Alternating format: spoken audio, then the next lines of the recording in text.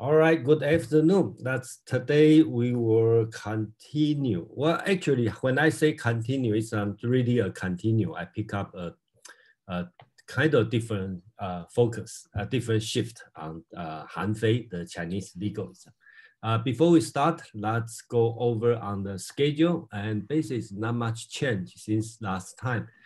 Basically, today we talk about legalism, and the 2 weeks ago, we talked about legalism, focus on Han Fei. But that time, 2 weeks ago, we probably focused more on the legalism and the legalism, compare legalism and the Confucianism. And today, we will put more effort on the legalism and the Taoism, which we were going to read a chapter from ZhuangZi, which criticized legalism and the school of names. And we will also read Dao De Jing, 2 chapters, which Han Fei have a different interpretation on the Dao De Jing. And another one we will read is one subject about five termites. That's a famous Han Fei's writing. So I think that article is pretty good. So we're going to and the next week, we will, Pin will continue to read the equality of things on the inner chapter of ZhuangZi, chapter 2. Then I'm going to, beginning of May, I will start to continue on the book, The Short History of the Chinese Philosophy from Feng Youlan. We will move on to the Han Dynasty, Dong Zhongshu. Okay. And then May 15, May 14, Shashi is going to continue to read the in Hinduism, the seer and the sin. And probably we will start a series about Hinduism text reading, Veda reading. We will pick one by one, and gradually we will have some idea about Hinduism. And then I will try to introduce probably some series of Buddhism. So we will see the connection between Chinese culture, Buddhism thinking, and the Hinduism. Then we move on, we will go into later time, so-called later time, that's after the 1st century, Neo-Taoism and the Neo-Confucianism, and then we'll stop. So let's start for today. We will focus on the legalism and the Taoism. For those, okay, a few things we will cover. Okay, first we will talk about brief introduce what is legalism. Okay, and then we will read ZhuangZi, and then a few things about different philosophy of history, because legalism have a different view on Chinese history. That's ancient history. Then we read the Han Fei's 5 termites, and then we will read Laozi, and Han Fei have a different interpretation on Laozi.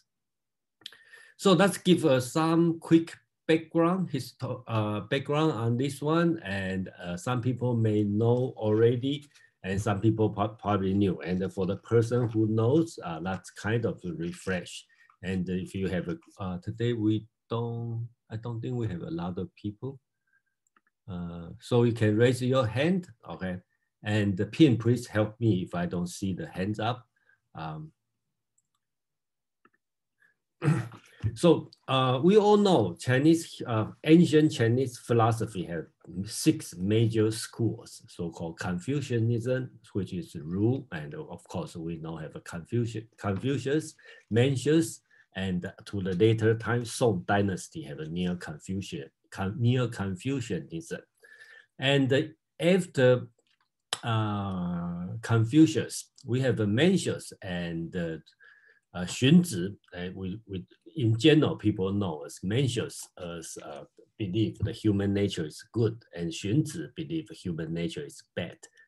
That's not strictly speaking in this way, but another way to categorize Mencius and Xunzi is Mencius is more idealistic, and Xunzi is more realistic. And then we go to the legalism.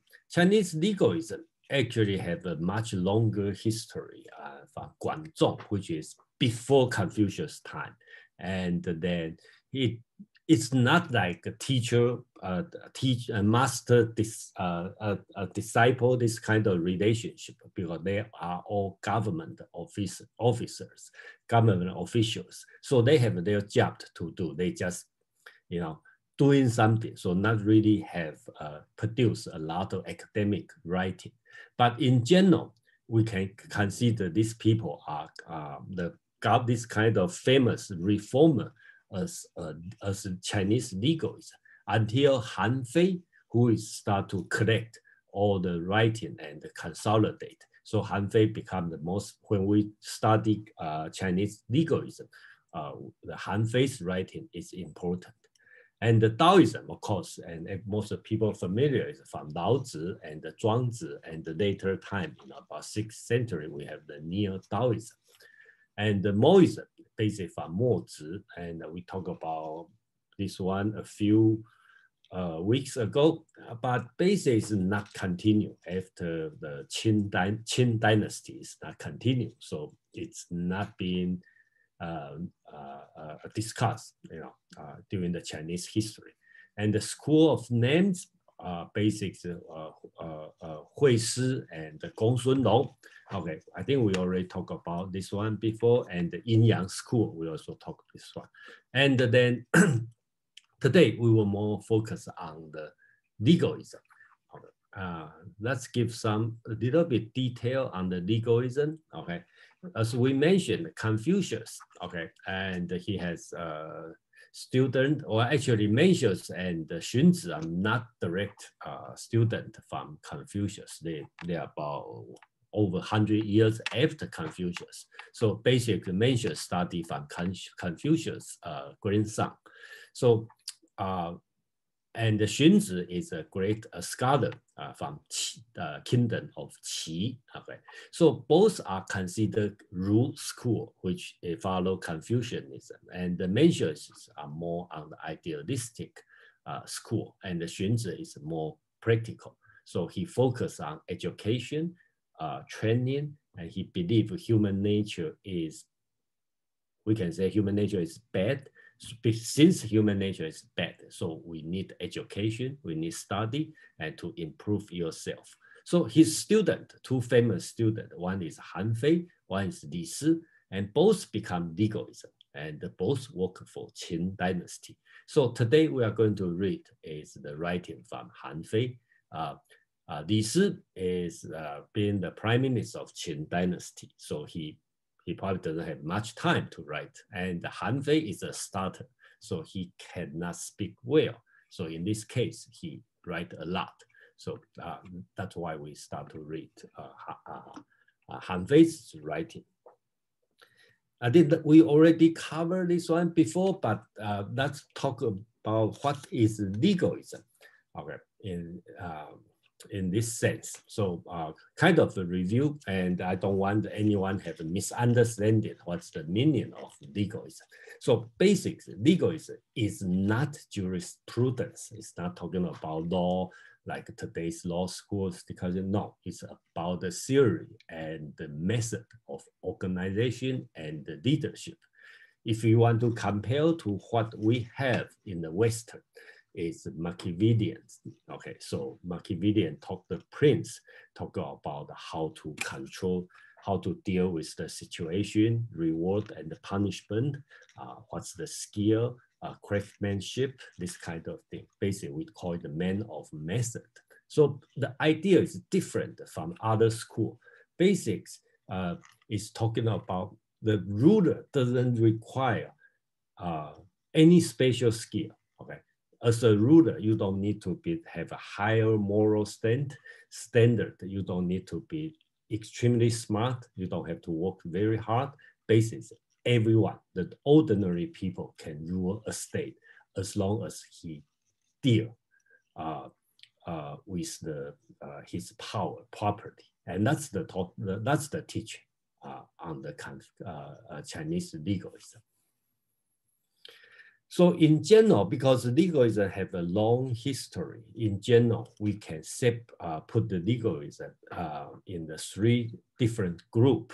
Okay, so that's in general, we say we group the legalism idea in three ways, so-called fa, 世, 术, fa. Okay, so 圣道, okay, he's talking about 世, which is the power, authority, potentiality, like pent up water, this kind of concept. So you are a ruler, you are a prince, you already have the 世, the position you have. So you have to use your position well. So that's this school focus. And another thing is so-called 生不害, 术. Okay, that's we can call it the skill, how to statecraft, how to handle people, how to deal with people. So like a management, okay, how with the people. And another one is so-called 法, which means literally means law, but basics is talk about not much on the content of law, more on the how to use law to govern your state instead of use people to govern the state. So basically, that's the three group in the legalism school. And Han Fei is the one who consolidate these three. His writing include 法, 术, 士, these three different group, and he consider all three are important. So that's why we read Han Fei today.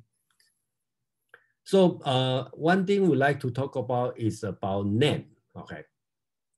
So all the just like beginning when Pin talked about like Yi Jing is kind of like source of all the school or Chinese civilization.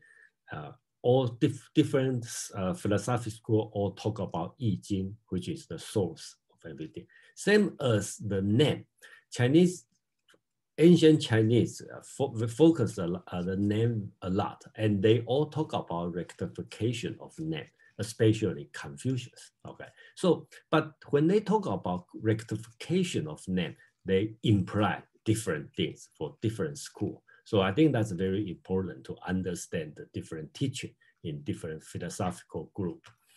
For example, Confucius like to talk about rectification of name, 正名. Basic, he asked the question is what should I do? Okay, basically it's a search the actuality through the through examination of names. So as a father, what your job as a father? As a son, what's your job as a son? As a ruler, as a minister, what's your job? So based on name, you are looking for, when I give you a name as a son, or I inherit a name as a father, and I have my own responsibility and what I have to do. That's a Confucius focus.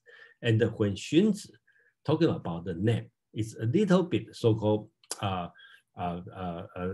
different way. It's depend on what you are doing and assign a good name to you. Okay, so Xunzi is more realistic. When you look at somebody doing something and you will assign a name, okay, a correct name for this person. Okay. So if a tyrant is a ruler doing something in this way, killing people, okay, indulge himself in all kinds of luxury things, he will give the name as tyrant. So that's start to shift a little bit, okay, to use the name. And the legalism is very different. When legalism talking about name, it kind of become a law, become a job description.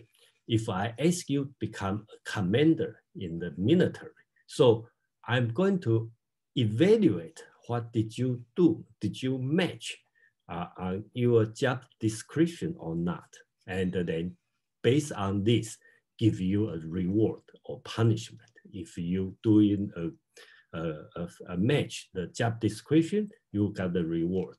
If you didn't match the job description, and you will have the punishment. So that's the different concept of different school. And of course, if you talk about the school of names, they just talk about names. What they believe is if you have the name and actuality and focus on this, and you can control everything. That's the school of names thinking.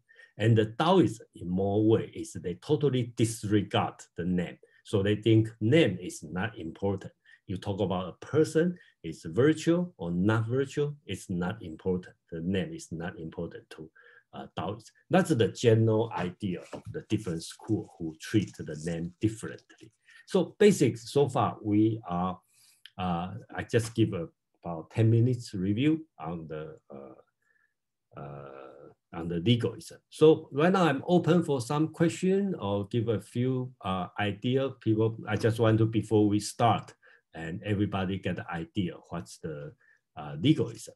So, or you have any question or any comment before we start? We are going to focus more on the ZhuangZi, criticize on the legalism. Any question or anything you want to discuss before we move on?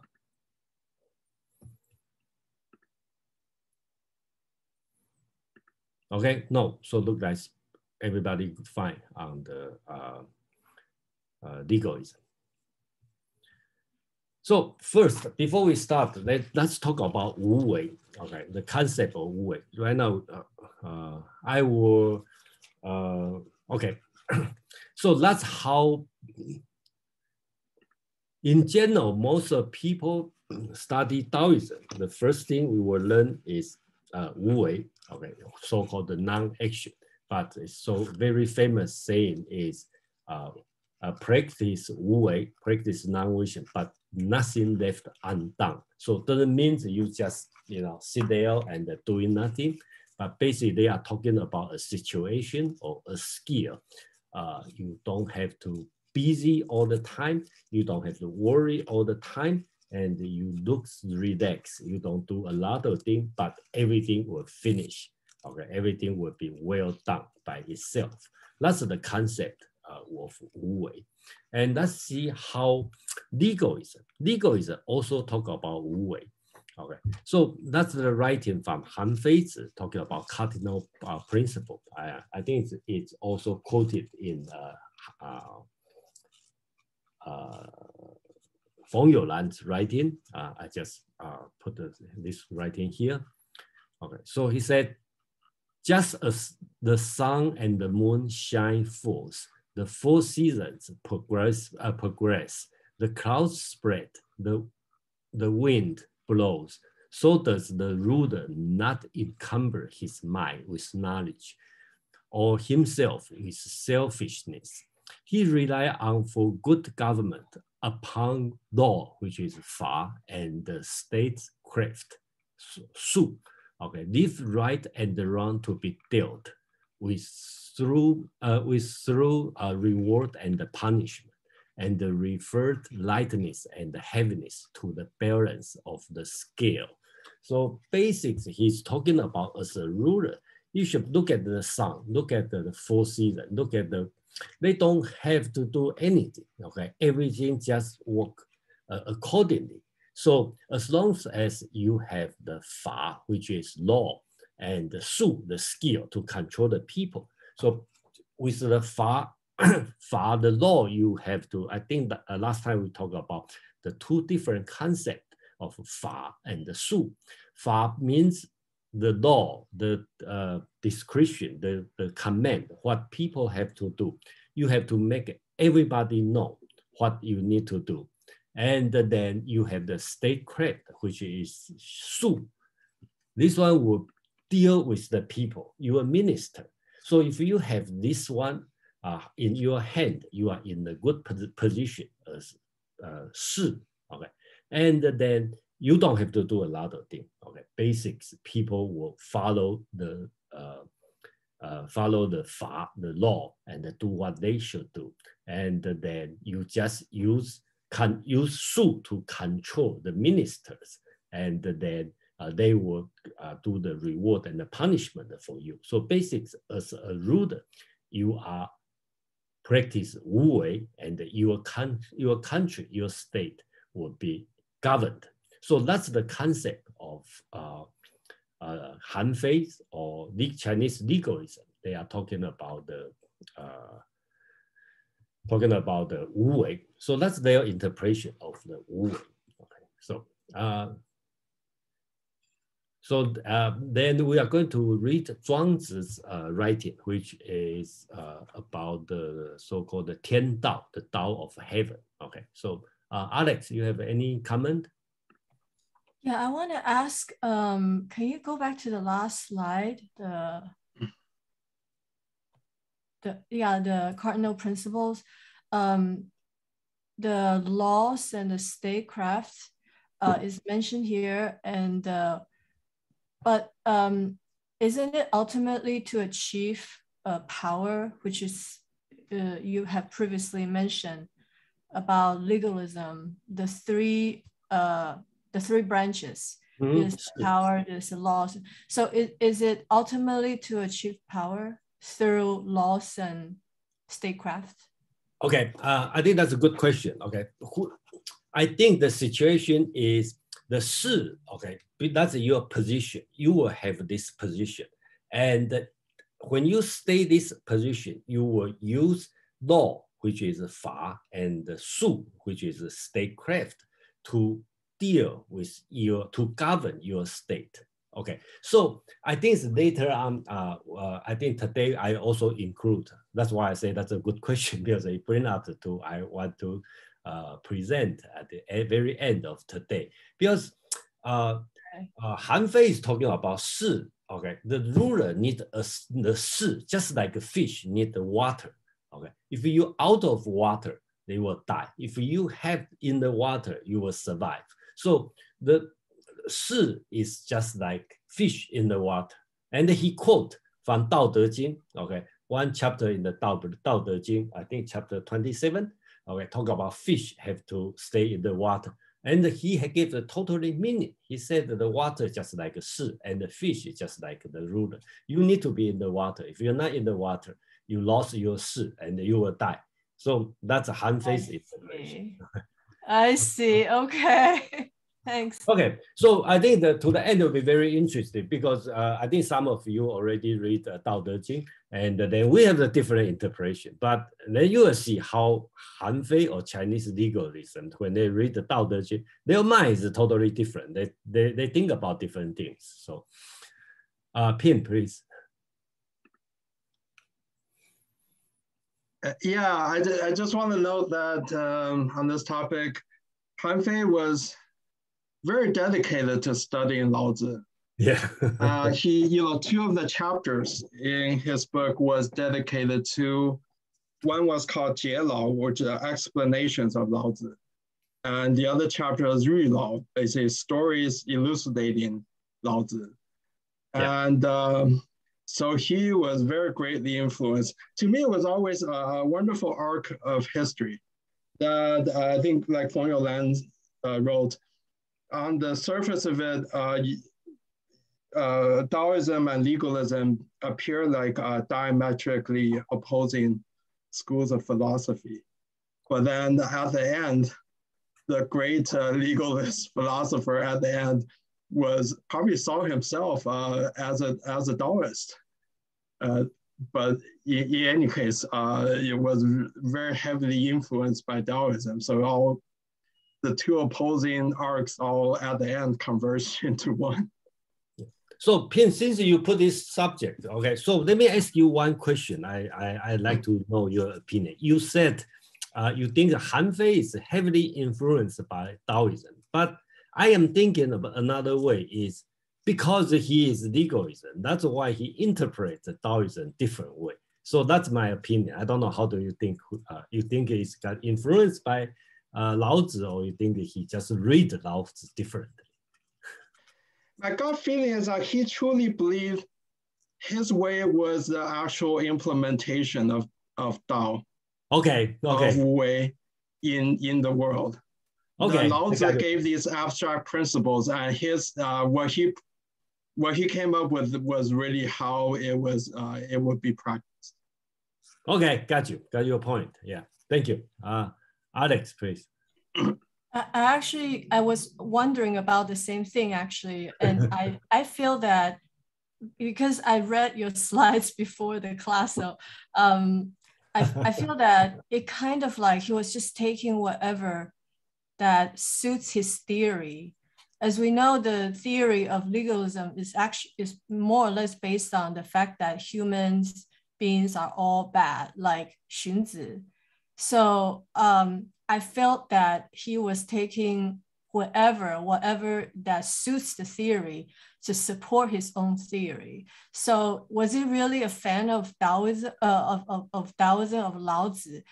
I am not so sure, you know, because I see he also took from other theories to suit or even twist some of the theories, you know, in order to fit his own, you know, to fit it, to like make his arguments, you know, stronger. So I have that suspicion. Yeah. Okay. So I think we can discuss this one later. And I read the Shi Lao.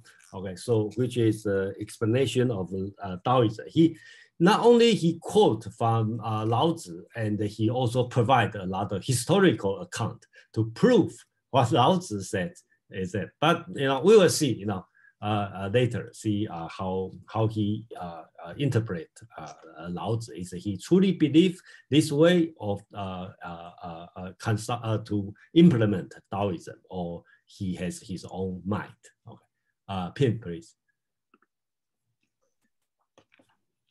Well, just very quickly, why I'm a little less skeptical is if you read Laozi, right, it's easy to understand why such interpretations would come up.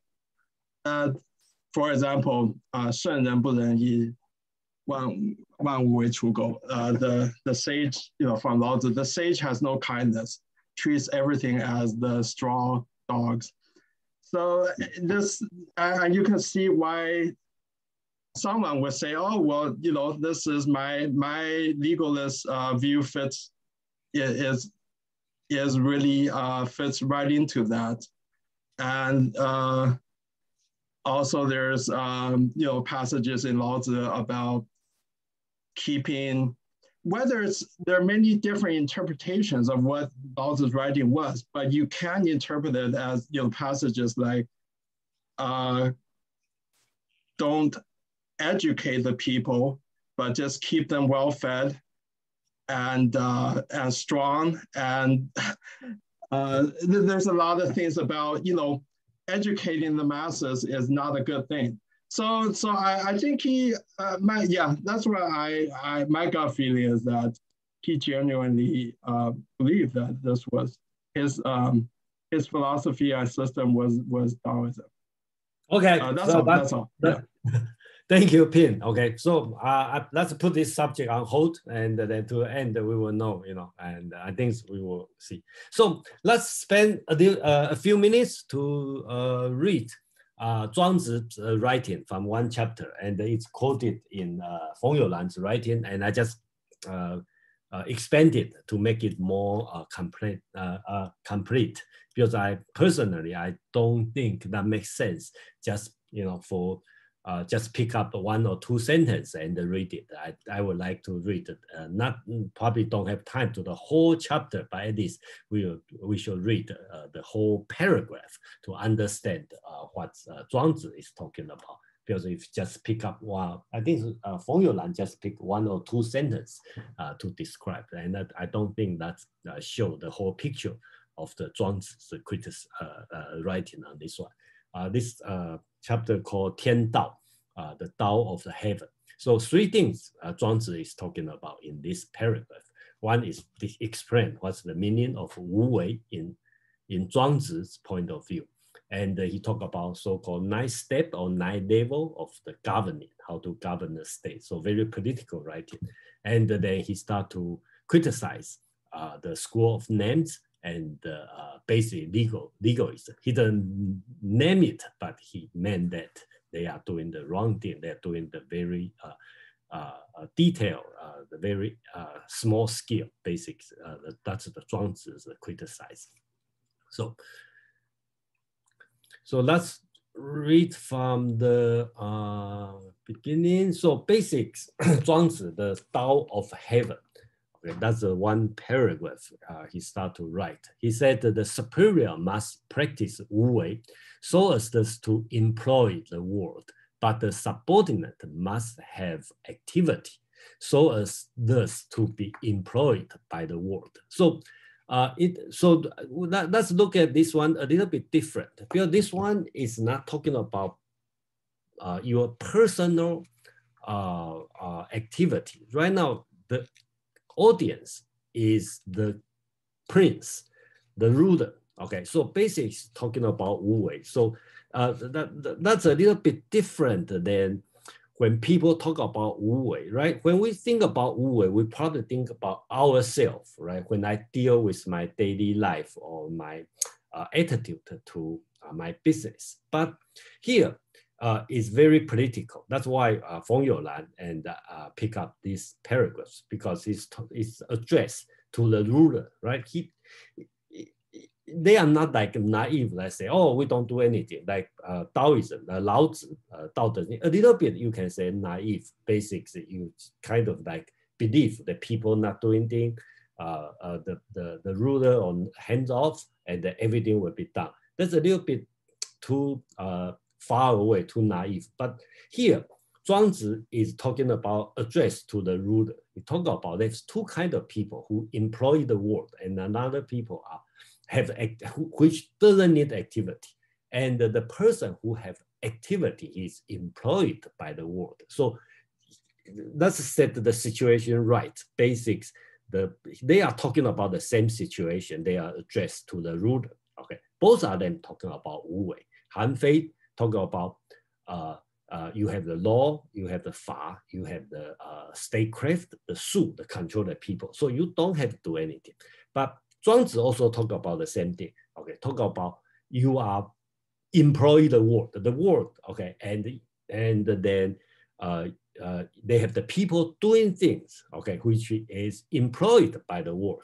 Okay, so right now you talk about the ruler. Okay, you employ the world, you can practice Wu Wei. This is invariable way, which is Tao. Therefore, the ruler in the ancient time, whenever writing, okay, in Chinese writing, talk about the ancient time, that means the good time, okay, that's the proper way. Although their knowledge spread throughout the whole universe, did not themselves think. Although their eloquence beautified all things, they did not themselves speak. Although their ability exhausted all things within the world, they did not themselves act. So he talked about the ancient time, the good time. Even the ruler have all the knowledge. He can speak very well, very convincing. He has all kinds of super ability, but they don't think, they don't act, and they don't speak. Okay, because they are practice Wu Wei. Then he will have a further a metaphor on that. Talk about heaven produce nothing, yet all things transform. Earth does not grow itself, yet all things are nurtured. The king did nothing, which is Wu Wei, yet all the world testify they are effective of service. Hence, there is nothing more spiritual than heaven. There's nothing richer than earth. There are nothing greater than the king. The attributes of the king correspond to those of heaven and earth. It was the Tao of employing the world, utilizing all things, and handling all people. So here, ZhuangZi is talking about the ruler. Okay, you should not do anything. Even you have superpower, you can speak very well, you have all kinds of knowledge, you have all kinds of ability, but you don't act, you don't think, you don't speak. Basics, you just behave like heaven and earth. Heaven didn't do anything, earth didn't do anything, didn't grow itself, but everything within the earth will grow. So basics, as a ruler, as a king, you should be like heaven and the earth. You don't have to do everything. Everything will go itself. It sounds very like Laozi's Tao Te Ching, but here's the different here. Okay, So he go to more detail, okay, on how you can call it the step by step, and you can call it a different level of governing. Okay, so Pin, you have something to say? Daniel raised his Daniel, hand yeah, first. please, yeah. Yeah, I'm trying to understand this Wu Wei concept. And Okay, I mean, please. there's, in one sense, you know, when I don't know what's right, so I do nothing, and half the time, or most of the time, things solve themselves, you know. Time goes on, and it sort of takes care of itself. It's like almost ignorance. In some way, can't predict the future. I see 2 points of view, so let me do nothing for now, and hopefully it'll solve itself. I don't know, that fits in with the Wu Wei philosophy on the one hand. And on the other hand, it's almost like to be one with the world. That's another meaning of Wu Wei, okay? Just to be in touch and go with the flow, sort of. So I don't know if those two concepts, go with the flow, do nothing, things will work themselves out. Does that describe it? Okay, I think everyone will have a different, slightly different opinion on that. I just have to share my own opinion. I will say that your first explanation, I will say not right, because it's too passive. You just letting goes, and then you just you practice Wu Wei, doing nothing, and then remember the second sentence is nothing left undone. Okay, so basics, you probably have nothing done if you just sit passively and let go, whatever.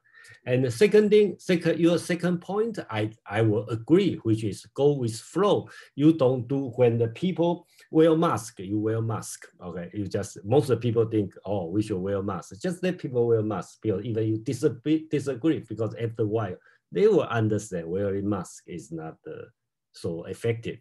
And when people not wearing mask, you don't push too much, but you just kind of like, give some message. So this kind of subtle skill. Okay, so I think that would be the Wu Wei. And then if you read the Confucian teaching, okay, so pursue the perfection, and that Confucius will say the sun and the moon, the star, they move, never stop. And we should be like then, you know, keep working, keep moving, and then you will know what Wu Wei means. Wu Wei doesn't like this kind of behavior. Wu Wei talking about different kind of idea. So that's the only thing I have to say, but you know, and I hope I answer your question. And I believe it takes a while to understand the concept of Wu Wei.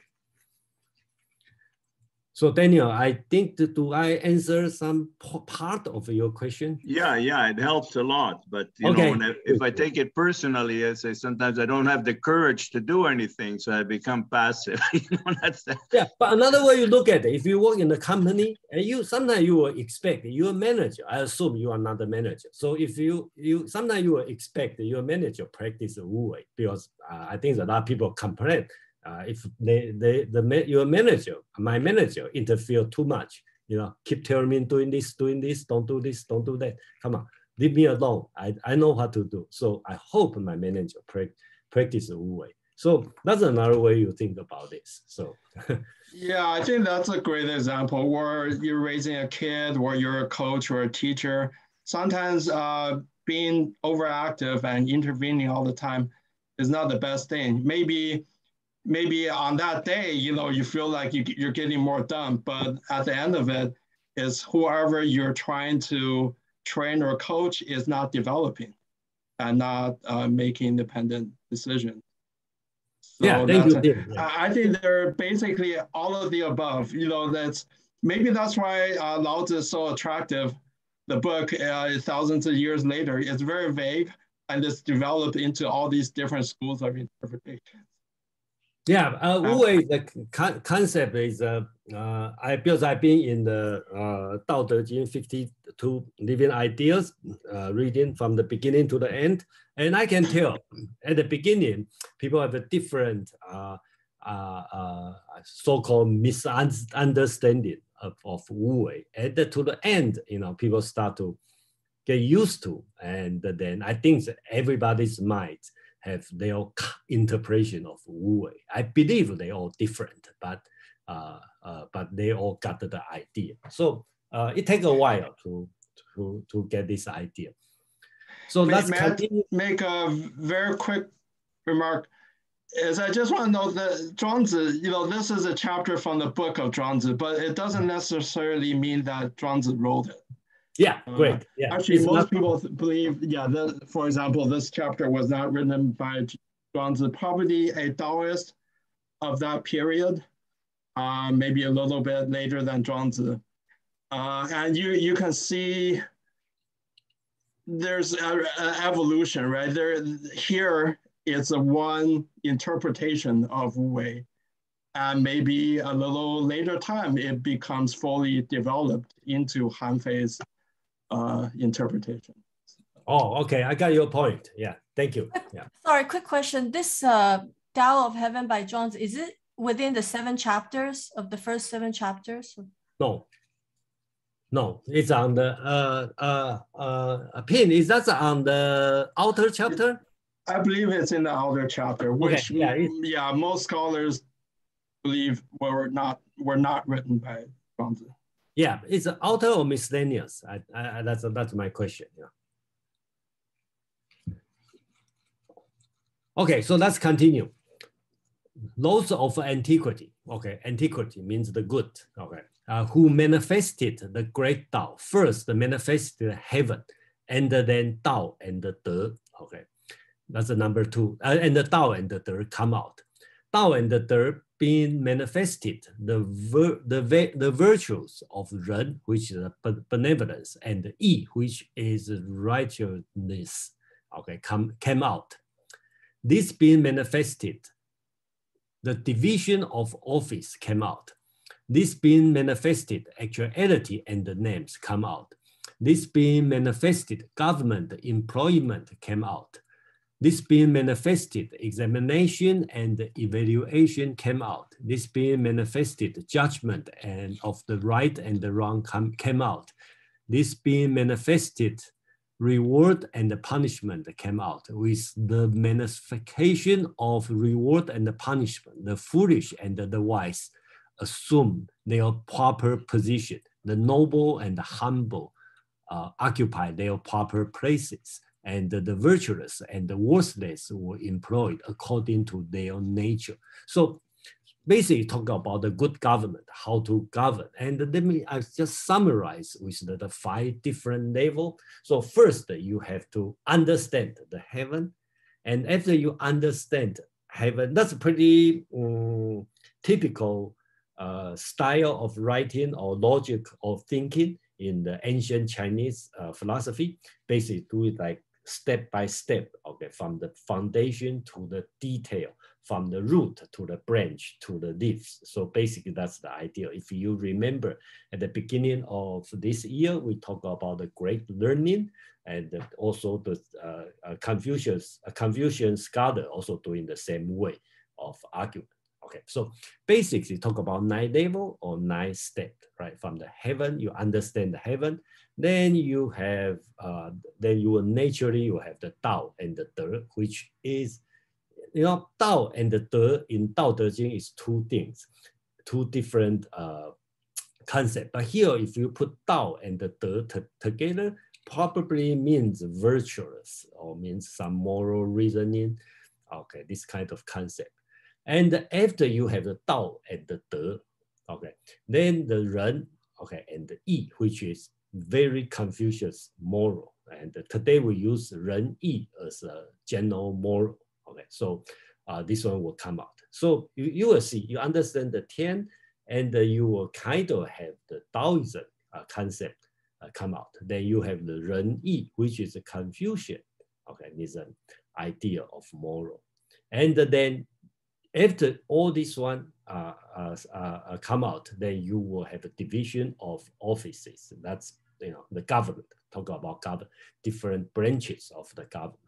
Then after that, you have the actuality and the names. Basics, you can consider this one is after the different office of government that you have the job description. Everybody know what to do. So they will go to number 6, the government employment. You can start to hire people, have people work in the government. Then you have the examination and the evaluation, which is to evaluate how well, okay, everybody doing the job. And the next step, you just have to have the judgment of who do it right, who is wrong, and then you have the reward and the punishment. So let's put it at the 9th level, okay, of the governing state. So basics, that's the ZhuangZi. When I say ZhuangZi, not necessarily ZhuangZi, the person, but basically the book is writing about the government. So you can see this 9th step. And I try to do my best to research and to find the right translation to English, and I include the Chinese here. So if anyone who read Chinese and they can give a better translation, I really appreciate, or you have to criticize on my translation, I also welcome, because I just try my best to translate the 2 character Chinese to English. So Pin, please. Oh, yeah, I just want to add, I really agree with you.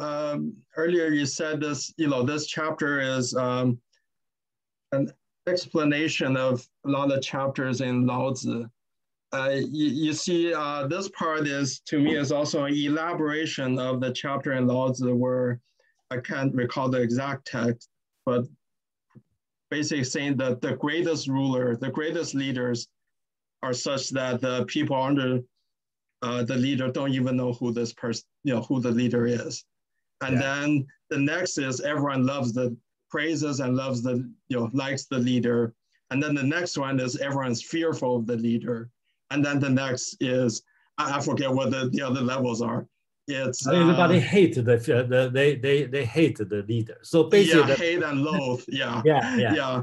So you see, as the centuries go on, the interpretations become more elaborate and branch off into different schools of philosophy. Yeah, thank you, Pin. Yeah. So so that's the ZhuangZi writing, and then we will see how. Based on, so ZhuangZi, okay, let's put in the 3 parts, right? The first part, the ZhuangZi is talking about the Wu Wei, okay, so what's the position as a ruler you need to do? Then he talk about, he's not like before, long time ago, is not elaborate, just say, oh, okay, then everything will be left, nothing will be left undone.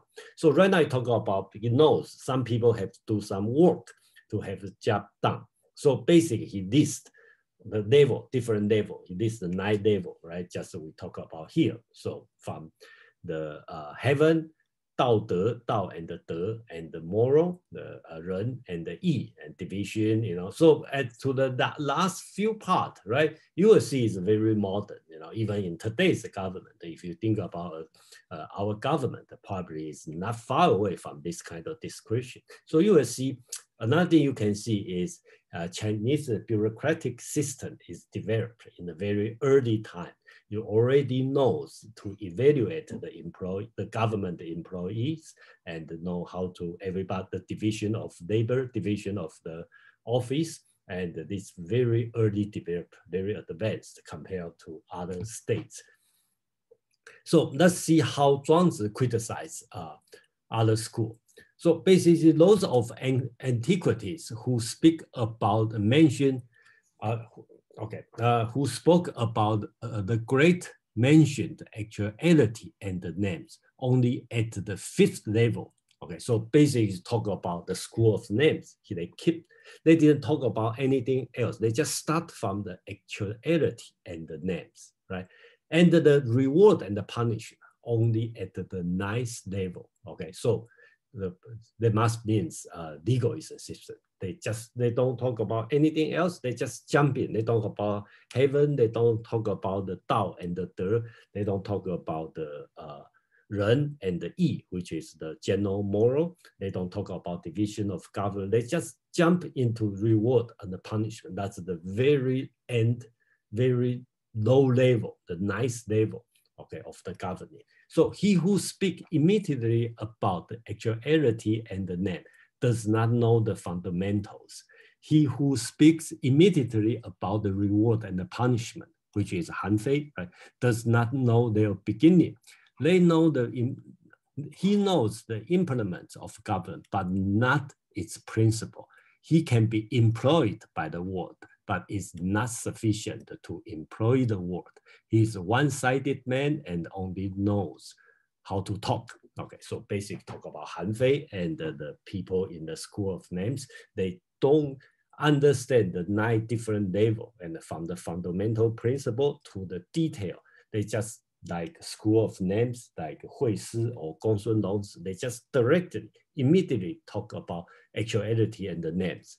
And like hanfei, just immediately talk about reward and the punishment, and they call it the 2 handles. You can deal with the whole state with reward and punishment. They say, no, no, no, you only know the detail to implement the government, but you don't know the basic principle.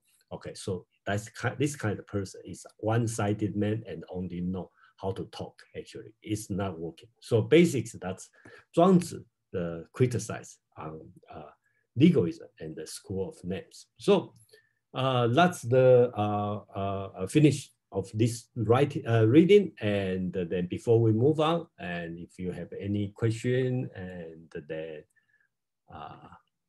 you have any opinion, you are welcome to discuss. Let's give a few minutes to discuss if you want. So no, everything okay. iPhone, Alina and the Pin. Alina, please. Yes, and yeah, thank you, Jason. One of my questions is, in this particular interpretation from the standpoint of a legalist and legalism, what it is, what would be the fundamental differences and definition of Tao? Tao is the way, right? And Te or De. What's De in this particular interpretation? You mean Tian, the heaven? Yeah, No, Tao and after the heaven. That's a big question. Okay, because this one is talking about the Tao of heaven. Okay, so you asked the very fundamental question. Heaven is kind of divine. Okay, and then that will be the way of the God, or the way of the divine way. Okay, so it's very vague, just like Wu Wei, but basically that's the highest. If you are Muslim, that's Islam. Okay, that means that's submission to the God. And then so I think that's the only thing I can answer right now. And the Pin probably have a better way to describe it. Do you have a better way, or you have anything else to talk about, Pin? I don't have a better way, but I have a kind of a marginally related idea, I guess. Okay, please. As we were discussing, it suddenly occurred to me the vagueness of Lao Tzu's writing is actually an example of Wu Wei. If he had defined everything very clearly, it would not have given birth to all these other schools of philosophy. And we would not spend so much energy to understand what Tao really is, what De really is, what Tian really is. And it would have restricted, it would have been easier for us to read his book, but at the same time, it would have restricted our intellectual creativity and the insights that we would have gotten from the book. So in a way, he did a lot less in his writing, but it created a lot more. Yeah, thank you, Pin. And I think you asked a very difficult question. That's probably the Tian and the Dao. That's probably the most difficult. Alina, you asked the 2 most difficult words to interpret. One is the Tian, okay, the heaven, and the Dao. So I think that's our Pin and I, that's our best to answer, because this one you probably require many years to understand, what's the meaning. sorry about this answer, but that's our best. Who is next? Let's go to Kevin, Alex, and CK. Kevin, please. Yes, thank you, Jason. Yeah, I'm gonna follow up. Seeing you guys talk about the Tian Dao. That's one of some terms. We need to keep the original words. We try to describe it. It would be better if you directly translate, for example, Dao to heaven. No, yeah. So Tia is heaven. That's mean we're going to misleading if I'm a religious people. If I'm an English speaker, oh, heaven, okay, I have a heaven meaning. They're going to intensely, okay, that's the heaven in China. Actually, let's hear about language itself. From Tia directly translated to English, sky. So we can use this in the Dao, the sky was mean, or in Chinese, what's the mean? Tian Dao. This and the second word, the Dao, is so, yeah, I'm glad you put a Dao, not the way of heaven, would be even more second word. We try to describe the Dao. For example, we could, what's the English word? I've got for the food Dao. Basically describing our even your organs, or the word with Dao is everywhere. And also the sky, the Tia, that's lots of, by the way, to better for this chapter, I'm going to use the highlight one. Rewards and punishment only at a nice level. That means that's a basic level. For the law, let's we practice laws, everything based on the law. If I obey the law, everything done. It's not, it's a nice level. Jason, can you slide back and your last slide? Yeah, this one, yeah. You see, that's last. That's about the Chinese practice. We consider law, that's the minimum basic. The top one is Ming Tia, enlightenment of Tia. Ming, you see that word, 日月为明, it's moon and sun. Lots of wisdom for Chinese philosopher or ordinary people will learn from nature itself.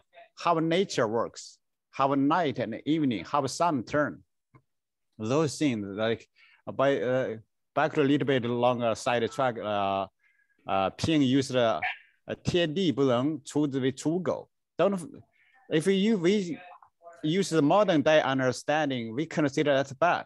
Why, sky and heaven and earth dealing, like a dog. It's not. Because we abandoned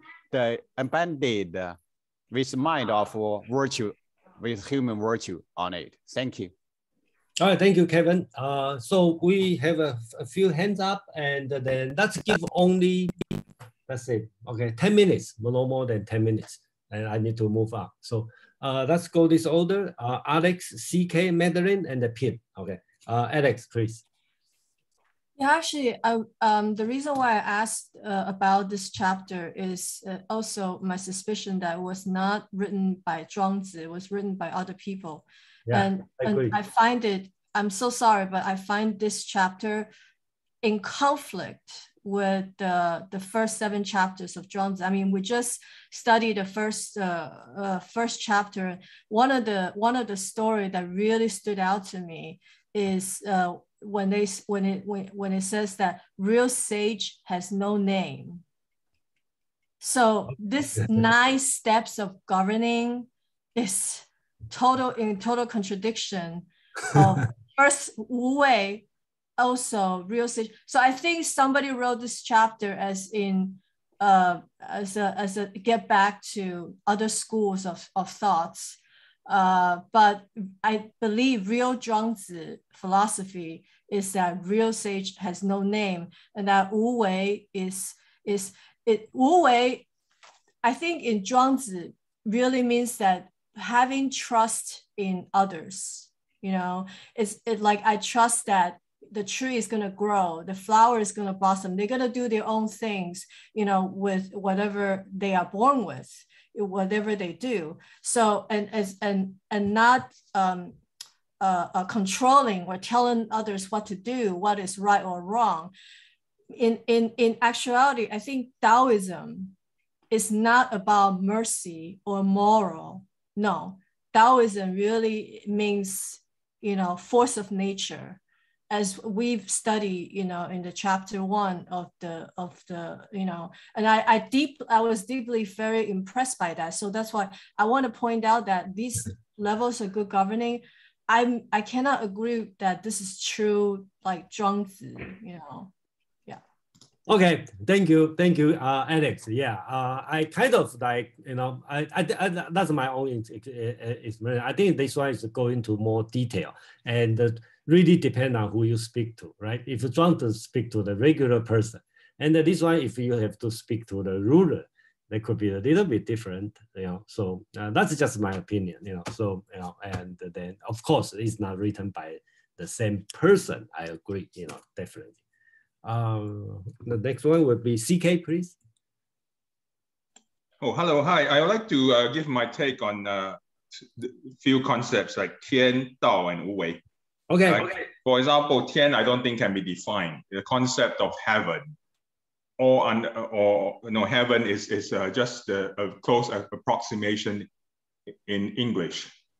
It's all-encompassing. Anything that is up there that is not in our temporal realm is considered Tian. So it's just a rough translation into English. It cannot be defined like in a precise semantic way, I think. And then Dao is another one. As I say, Dao 可道非常道, 名可名非常名. So the Dao cannot be defined. If the more you want to define and analyze and classify the Tao, the worse it becomes. So it is it is just like air, it's just like water. It's just the movements of the body. It's just how it is. You can't define it like break it into particles. Then Wu Wei, the contradiction between doing nothing and doing something, when we try to define this concept, perhaps we can look at it from a different perspective. Once you have done all you need to do, you have built a clock, for example, you don't have to keep tweaking the clock. It works.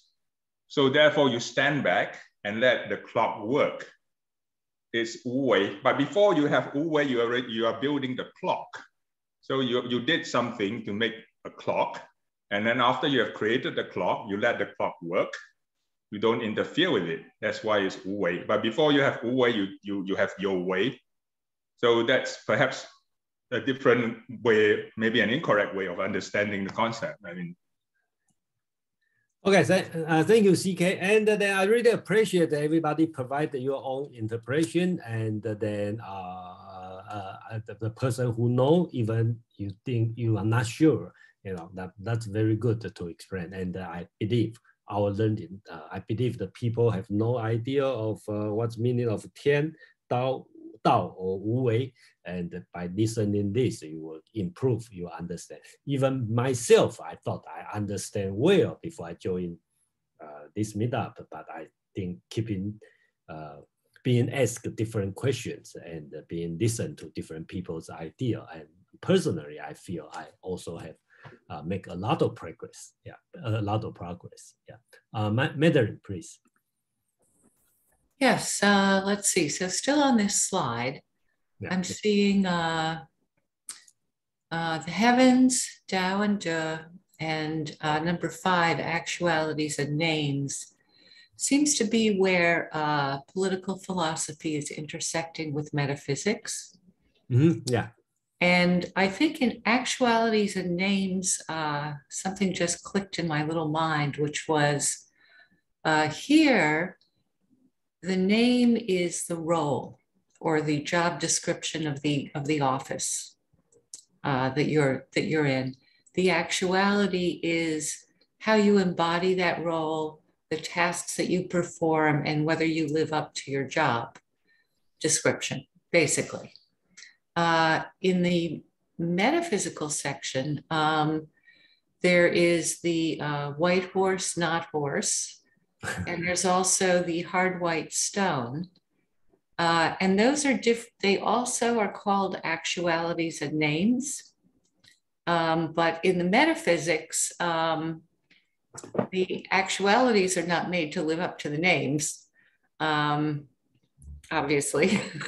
And it's interesting to see an overlap between the political philosophy and the metaphysics. I don't know how that's going to unfold as we go along, but I like the juxtaposition of the actualities and names in this realm along within the metaphysical realm. Yeah, thank you, Madeline. Yeah, I think by listen to what you talk about, I think that's interesting. You know, this one probably, if you look at it from the beginning, okay, it's kind of like divine, you know, this kind of concept. Then go to a little bit moral sense. Then you go to the metaphysics, you know, and then you go to political, you know, step by step. So that's, I would not say that's the correct way, but basically, let's represent one way of thinking in this writing, right? Pin. After Pin, we were going to move on to the second part of today's meetup. Pin, please. I have two thoughts to share. One is all these abstract concepts, Wu Wei and Dao, these difficult ones, Tian. In fact, okay, first of all, I don't think there's a correct or any correct or wrong answer. And number two, I don't think we should even answer because that's the whole point. I want to share a quote from ZhuangZi. Words are employed to convey ideas, but when ideas are captured, humans forget the words. How could I find someone who forgets the words so I may converse with him? So, so there you go. Because everyone should have their own answer for themselves, not some answer from you or me, because that's useless. Yeah. And another thing is on translation, I totally agree with what Kevin and others said. I just want reminds me that the great monk in Tang Dynasty, Xuanzang, who traveled to India and translated a lot of sutras, he has 5 rules for words that shall not be translated and should be only transliterated. The first one is our words that have very deep abstract meanings. And the second one is words that have many multiple meanings. The third one are nouns that refer to things that didn't exist in China, like a certain tree that you know was common in India, but not known in China. The fourth one is if there were already pre-existing translations, even if it was not very good, he would just keep with that so people don't get confused. And the last one is there are certain terms in Sanskrit that were sacred, were out of deference, then he would just keep the sound and not try to translate into some Chinese words. I thought he was very wise. Yeah, thank you, Pin. You know, I think that's the reason I keep the translation of heaven, because it has been used, this translation, for many, many texts. That's why I know everybody suggests me to use Tian, T-I-A-N, as a heaven, okay, but because in all the texts, other reading, the writer always use heaven, and that's why, you know, I keep using heaven. So, you know, that's the thing. And another thing I really appreciate, Pin talk about, we should not answer. So from now on, you can ask the question about Tian and the Dao and the Wu Wei, and then I'm not going to answer. So Thank you, Pin. You know what ZhuangZi will do? ZhuangZi will say, I have no answer, but I can tell you a few stories. Yeah, so please ask any question you want, and I'm not going to answer. So that's Pin's advice. Thank you. Okay, so let's move on and let's talk a little bit about philosophy of history. I think Feng Youlan has a writing on this one, and I think that's important on this one. And at the beginning, Alex mentioned about the Chinese history. So I'm going to do the early history, okay, for a while, not for a while, let's do it quickly, okay. Daniel, your hands up. You have a quick question before I move on? Not question, just I'm saying you're not answering is an example of Wu Wei. Okay, so thank you for the good suggestion. I'm going to practice Wu Wei. Okay. By not answering, we answer everything. Yeah, by not answering and every question got answered. So, okay, let's move on. Okay. Let's do the early. I think that's, in general, Chinese belief, that's the common belief in the early time.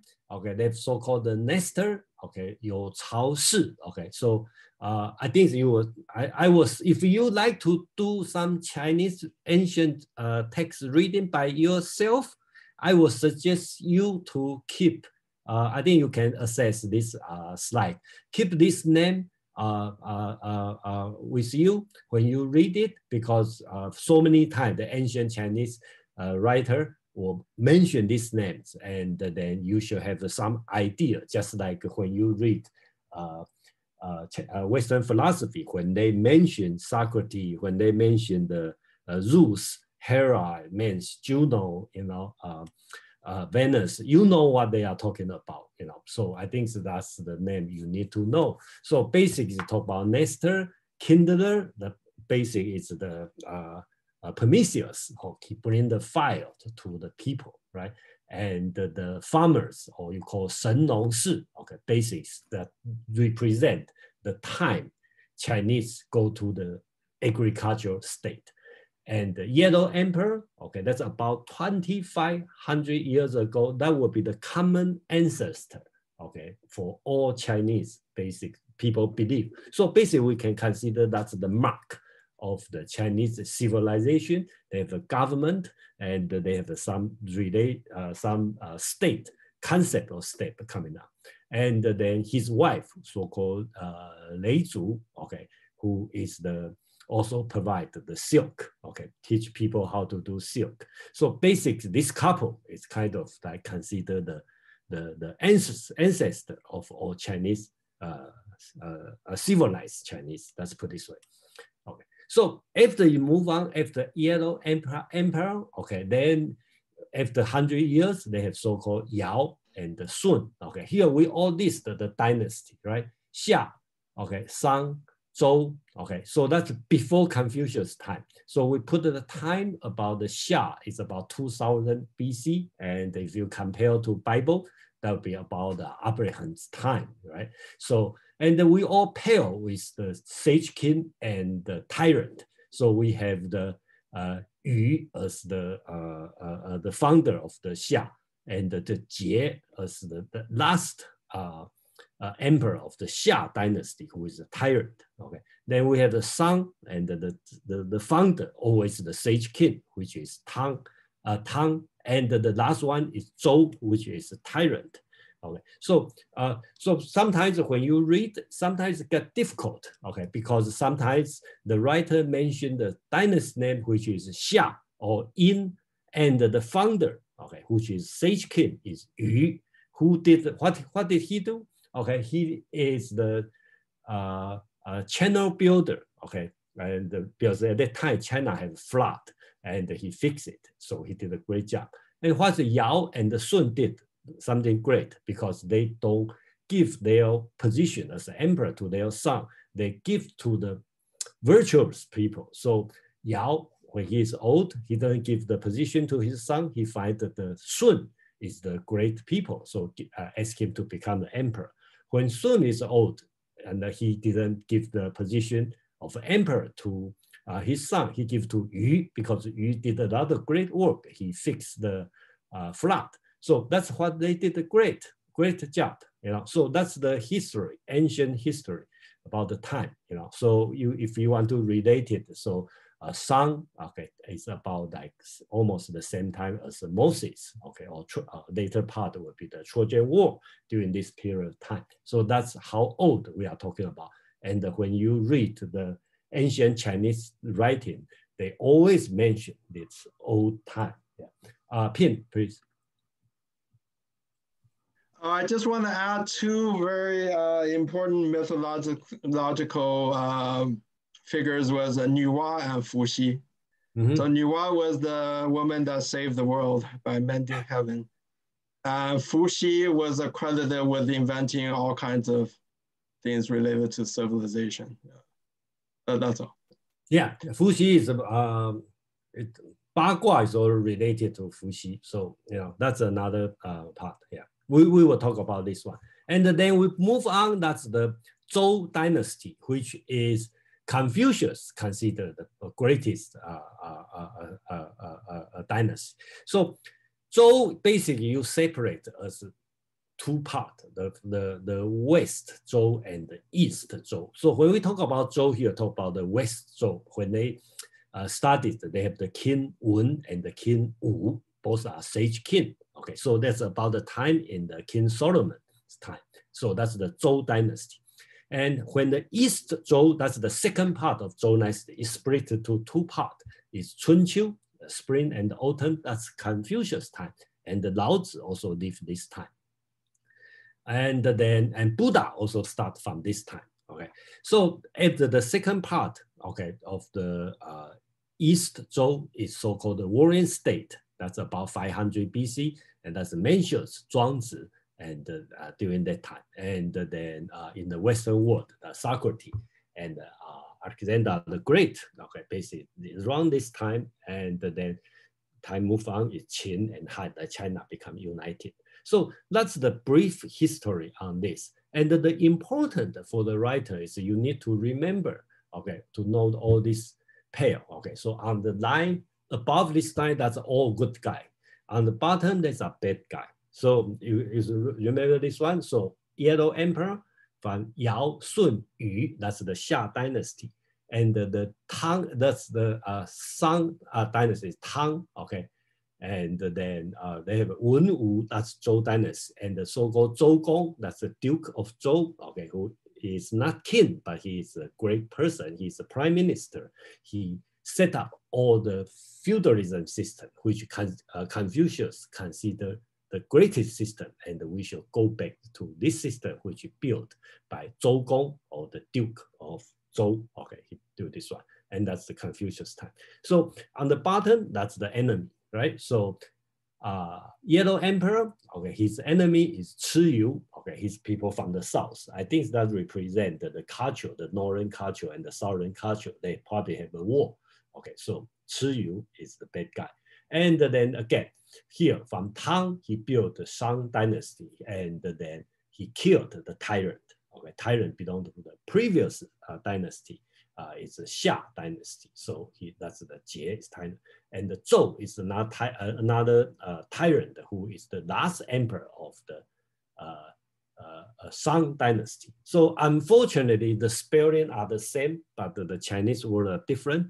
Zhou spells the Tang, the tyrant, but the dynasty means Zhou. Remember that's the two different words, Zhou and the Zhou. So when I mention the tyrant, I will always call tyrant Zhou. And when we mention the Zhou, there was the Zhou dynasty. So that's the two different names, but the romanized spelling are the same. So I just list the name and this one in this one from Yo Cao, Nestor, Kinder, all the way down, and then we will say this one. So that's Feng Youlan's writing. I think that's important. Basically, Feng Youlan is talking about when Confucius, talking about, he always praised the King Wen Wu and the Zhou Gong, the Duke of Zhou, talk about 1,000 years ago. This kind of ancient, right? The Wen and the Wu, that's the founder of the Zhou dynasty and the Duke of Zhou who built the the government system. Okay, that's Confucius always look backward on this one. When Moism come out, he talk about a lot of Yu, who, because Moism, if you remember, Moism is kind of like more on the technical and the scientific side. He focused more on the construction, military, this kind. So he praised the people even older than the Zhou dynasty, which is about 2,000 years BC. That's about 1,500 years before his time. Okay, he keep talking about Yu. And when Mencius come out, he want to he has a debate with Moism, right? So he talk about the people even older. He talk about Yao and Sun, which is 2,000 years before his time. Okay, so he talk about even older time because Yao and Sun are not selfish. They give the throne, the position of emperor to the right person, not give to their son. So Mencius talking about, that's great, that's better. And when Taoism talking about the ancient time, he talk about Fuxi, Shenlong, even before the civilization. So based on this writing, okay, and Feng Youlan has an interesting conclusion about the legalism philosophy of history. He said that by this looking to the past, this Chinese philosopher created a regressive view of history. Although belonging to different schools, they all agree that the golden age of man lies in the past rather than in the future. The movement of history since then has been one of progressive degeneration. Hence, man's salvation consists not in the creation of something new, but in a return to what has already existed. To this view of history, the legalists, the last major school of the Zhou period, which is the later part of warring state, took sharp exception. They, the legalists, fully understood the changing needs of the time and viewed them realistically, although admitted the people of ancient time were more innocent and in this sense, perhaps more virtuous. They maintained that this was due to material circumstances rather than any inherent superior goodness. So here's the two paragraphs. First, talking about the Chinese, when we read the text, always mention the old time, the antiquity, that means the good time. Everybody compete, okay? Who find the role model is the older time, the older, the better. And then legalism is the exception. Legalists realize this situation. They are forward-looking. So their writing is, they don't praise the old sage. Okay, they only talk about the future, what we need to do. So I think that's the sharp difference, between in the philosophy of history in the legalism and different school. So we have a few hands up. Let's move on quickly, and then let's have, I don't know the order. Let's go from CK, Alina, and Mike. CK, please. Yes, Jason, can you bring up to the slide that you first have of the dynasties of the history? Is this one? No, further up. This further one? up. Yes, this one? yes. Okay. So if you look at Xia, right, it says Xia, Yin. I've never heard of Xia called Yin. Is it Yin Shang? Is it? Yin? Oh, sorry. No, Xia is not in. Do I put Shang, in? right? Oh, sorry. Yeah, that's a mistake. Sorry. Okay. Okay. Yeah. Yin is this one. Okay. Yeah, thank you for listening. No worries. Yeah, you're welcome. Then for the other, when you bring the next slide, please, the one further down. Yeah. Yes.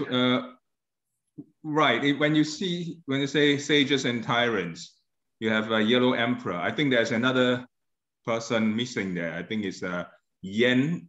I mean the red emperor, right? Oh, Yan Di. Okay. Yes. Yeah. There's a Yan. Okay, that's the Yan. Yeah. Yan is earlier than Yellow Emperor. Okay. Right. Yeah, but they had a war. I think a series of wars, and the Yellow Emperor mythologically defeated the Red Emperor. Yes, that's right. And took over his tribes. But the Red and Yellow Emperors were both revered as the ancestors of the Chinese people. Correct. Thank So you. I think the red emperor shouldn't be missing there. Okay, but yellow emperor is more famous, though, right? You have to, yeah, but we call the Chinese people Yan Huang Zi Sun. So Yan Yeah. is ahead of Huang. Yeah, thank you. Yeah, because too many, sometimes I miss it. Yes, Yeah, and then Shi You is I think downgraded to being the enemy, which is politically I think is because history is written by the winner. Oh yeah, of course. And Shi You is in some ways have been rehabilitated recently. Shi You is maybe revered by some of the ethnic minorities of China as their ancestors. Yes, on the southern part. Yeah. Yes. So it's not necessarily in such diabolical opposition. I think they're all unity between the Yellow Emperor, the Red Emperor, and Shi You. They all form this Chinese family of peoples, rather than to have one above the other. I think Shi You is also should be reinstated as one of the sages. That's my opinion. Okay. Yeah. Okay. Thank you. Who's next? Let's go to Adina, please. Yes. Now I'm asking an easier question. Okay, then I can answer. Better. Okay. What did Nuwa, if I'm pronouncing her name correctly, what did she do, and what was going on to happen to the earth and heaven? And that's an easy question, but it's a long story. Yeah. So short. Yeah, basically, make it short. Okay. When the heaven broke, okay, so Nuwa used the rock to fix the heaven. Okay. And then so that because long story, because they have the 4 column and they have a guy, a monster, and hit the one of the column, so the heaven tilt and broken. So Nuwa kind of take the rocks to fix the heaven. They make 361 rocks to fix heaven. They only use 360, and one left, and that one become the jade. So we talk about later. We will talk about the story, the famous writing, the red chamber gem, red chamber dream. Okay, so that rock become a boy. Okay, and that's another love story. Okay, so it's all connected. So just like Greek mythology. So the long story. Okay, so that's it. Yeah, Mike and the pin. Mike, please. Well, tying this as to how this went, I often think of it as what you see depends on your point of view. Now, you brought out that the civilization advanced by the different philosophers, and you suggested that the philosophers were suggested by the governments that they needed to go. Now, I just wonder if you could extend this, that this really started with the invention of agriculture, getting people to live in cities, and cities begat commerce, and commerce begat jealousies that begat wars, which necessitated the governments. And I see underneath your charts that they started with tribes or prefectures, and then they expanded to kingdoms, and then they expanded to dynasties.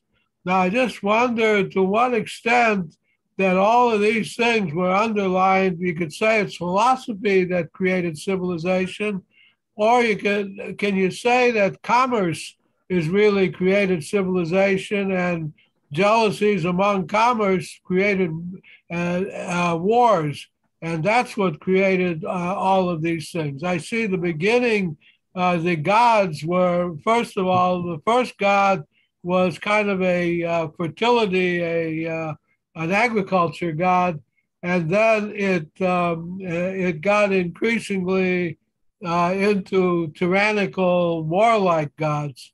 So can you map what we've seen into really the wars and for example, when was the Great Wall of China built? Which dynasty built that as a defense against wars?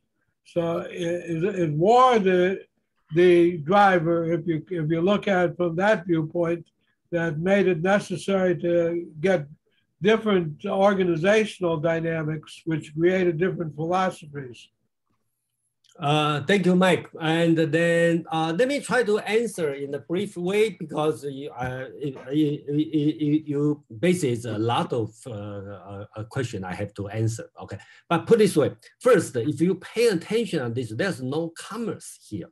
Okay, so for the over 2,000 years of history, Chinese always look down on the trading, business, commerce. Okay, unlike Greek. They are the trading state. Okay, so Chinese are agricultural state. So basics, there's the merchant is not important or considered as low level. Okay, so that's the first thing I'd like to mention. Second thing is, if you look at this one, the history. Okay, so basically after agriculture, we have the Yellow Emperor. Yellow Emperor basically represent, if you look at it, it's not possible during that time.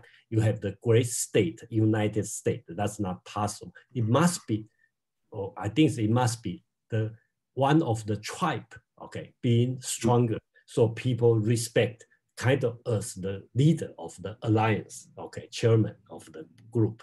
So this kind of concept. So I think that's the development on that. Regarding the war, I think the Great Wall was built during this time, the warring state, because the Han people, H-U-N, the Han people, before the ancestors of Mongolia, they are the nomadic people on the north. They constantly loot the civilized China. So they have to build wall to defend. Okay, so this wall keep building through the history until Ming Dynasty still have the wall. So today's the Great Wall you see in China, in Beijing, is, I don't think that the old one built in 2,000 years ago still exists, but most of them are built in the Ming Dynasty, which is in the 17th century. So that's the wall. And about the philosophy, I think the philosophy is a difficult term in China because China doesn't have the job or something called philosophy. They have a different school, academic school, and it's always related to the literature, to the history, and to the government. So unlike in Greek tradition, we talk about philosophy as love of wisdom. Okay, so basically that is not the same concept. So that's I have to say to answer your question, Mike. I hope I touched most of your question, and then we will have more detail if you keep joining us. Pim. Can I follow up briefly? The Tang dynasty or some of these early dynasties essentially built up groups of people. Did they build cities at that point? Did they have cities at that point? And if they had cities, how did they control feeding those people and taking people away from agriculture to feed those people that they used to build those cities? Okay, so I think the concept of city, probably if you think of city, you either think about a Greek city-state, or in the Roman Empire, so-called the city, right? The Rome, okay, you have city, then you need a suburban area to support the food, everything for the city. But in Chinese during that time, I don't think China has the concept of city, either in the Greek or Roman concept of city. Basically, it's a feudalism system. So they have the king, and they have let's say they have the 10 sons, and the one inherits the place, and the 10 go to different place, and they set their own little kingdom. And when they have the son, then that's the feudalism system. So very much is like, there's a royal, and they have an outside, they all doing agriculture, and their job The common people's job is supply the food for the royal family.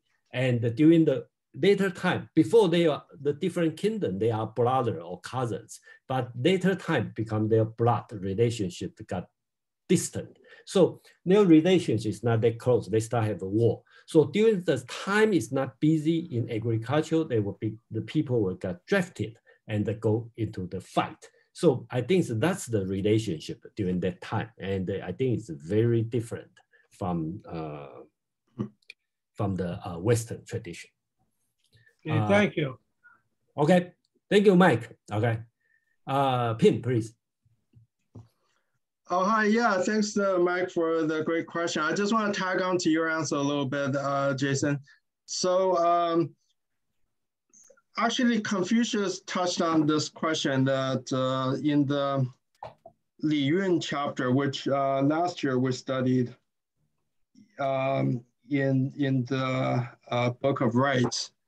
So Confucius basically said, yeah, in the very primitive times, people's virtues were better, and as towns, but later on townships started to arise, and battle between the townships arose, and people started building walls and developing weaponry, and that's when things started to degrade, and the utopia never no longer existed. And then he talked about how in the time that he lived in, his modern time, things had already degenerated, so you needed the rights to have a harmonious society. So your other question, Mike, about cities, you asked about Tang Dynasty. Tang Dynasty is actually not one of the earliest dynasties. Tang Dynasty was about 1,300 years ago. But Tang Dynasty have very large cities. The capital city, Xi'an, or Chang'an at that time it was called, but modern day it's located near Xi'an, had a population of about 1 million people. Mm-hmm. But Jason is right that the Chinese always traditionally looked down on business people, but commerce was always very vibrant. So as far as towns, it started even before, Xia Dynasty or even earlier. And commerce was, trade was also always very vibrant. So there wasn't a problem of feeding people. Farmers produced goods and they flowed naturally through business and trade to the cities, and the cities produced things that the farmers needed. So that was not a problem. I also want to follow up on CK's excellent point. In the historical texts, some of the historical texts, ancient texts, actually, it appeared that Shi You and Yan Di, are one of our ancestors that's parallel to Huang, Yellow Emperor, were probably the same person, actually. And there's also some indication that Shen Nong, Shi You, and Yan Di, all three of them were really the same person. But that's less clear, but it's more clear that Shi You and Yan Di probably referred to the same figure. Yeah, I think sometimes Yan Di is related to the Shen Nong, right? Shen Nong, right. Yeah, it's so related. All three of them were related. Yeah, and as CK said, I think, for example, the Hmong people consider Yan Di, the Red Emperor or the Fire Emperor, to be their... You mean what kind of Han people? Hmong? Hmong. Oh, Hmong. Okay. Yeah. Yeah. Can I ask something really quickly? I just want to point out, if you go to the next slide, the dynasties, I want to point out to everybody in the meeting, okay, the Xia, Shang, Zhou, these three are right now being slowly discovered as real dynasties. Okay. But in terms, but before the Xia, let's say the Yellow Emperor, Yao Shun, they have not been proven. They stay as mythology only for now. But the evidence of Xia, Shang, Zhou, these three dynasties, they might have existed really before. Oh, Yeah. well, I'll just add a little bit. Actually, Zhou was never questioned. Xia was proven through the oracle bones in more than 100 years ago. I mean, Shang Dynasty. But Xia, yeah, Xia is still not 100%. You know, there's still some different opinions whether it's fully proven through archaeology. Yeah, that's yeah. I think the Xia still questionable. That's what I read. You know, still questionable. And before There's that, no question about Shang or Zhou. Shang, yeah, you go to the National Museum, you can see a lot of the relics on the Shang. But Xia, they mention we don't know. But again, okay. So I think we have to move on, and I will skip the reading on the five termite. I think I try to read this one for a few times. Every time I fail because this one is long and they usually have a lot of questions. So, you know, let's find another chance. We'll have the chance to do it. Okay, so that's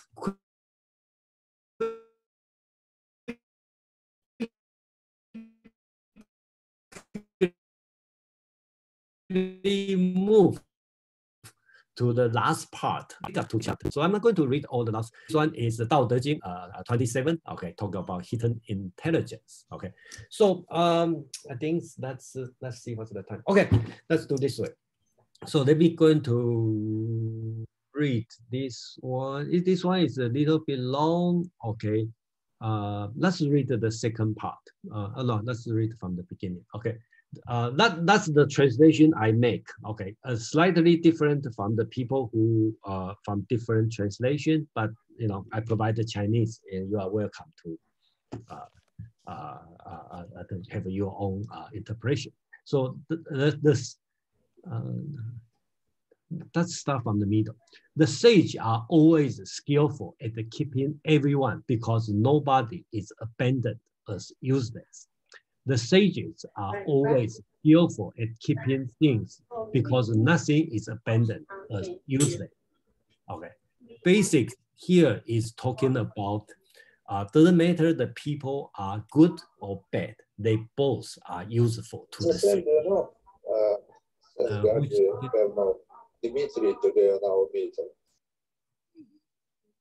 Okay.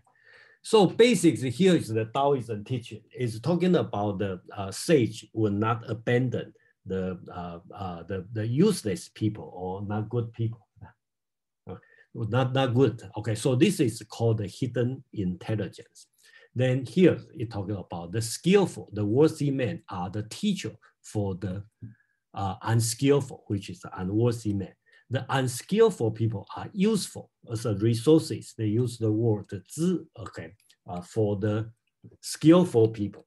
Okay, so the conclusion is those who don't value their teacher or don't use their resources will be lost even if they are knowledgeable. This is called the unknown abilities. So that's the Dao De Jing's reading on the chapter 27, and then let's see how Han Fei's interpretation on this chapter. Okay, Elena, you have some question or? Yes, very just a short question. What's unknowability? So we have skillful and unskillful men, and once we use this principle, what does that mean? This is the key to the unknowability. Okay, so some these words I translate as unknowability, but another translation is subtlety or mystery. Okay, so basically this one is, I think I will follow Pin's advice and not answer your question because that's a great question. So basically it's talking about something mystical. Okay, so let's forget about this answer for now. You know. Because that's just the way of Dao De Jing's writing. But basically the key I like to mention is in the Dao De Jing, Lao Tzu's teaching is don't abandon the useless thing. Don't abandon the bad people or unskillful people, because they are your resources on that. For the sage, you are doing this way. And what I'm going to focus on is how Han Feizi read this one. Okay, that back to our original question. Okay, does Han Feizi truly believe that's the way to practice Tao, or Han Feizi you put his own a word in Lao Tzu's mouth? Okay, so we look at, and Han Feizi's writing is a little bit difficult for the non-Chinese, because the way he do it, he always provide the ancient historical example, and then he has his own idea, and he quote Lao Tzu. Okay, say yes, that's Lao Tzu said. So let's read this one. Be patient a little bit about the name. Okay, so there were valuable jade plates in the state of Zhou. Remember, he's talking about the time. Zhou is not the major kingdom. Zhou is a small kingdom who subordinate to the Shang dynasty. Okay, that's the end of Shang dynasty, which the tyrant Zhou still there. Okay, the Zhou tyrant still. So the Zhou tyrant asked Jiao Li, sent Jiao Li to get the precious jade. But the King Wen, okay, King Wen is the sage king, will not give them away. Later, Fei Zong, okay, who is another person sent by the tyrant, okay, came for them. Okay, King Wen gave them out. What's the reason? It was because Jiao Li was a worthy man. He's a good man. But Fei Zong was not a good man. Okay, it's an unworthy man. So think about the situation.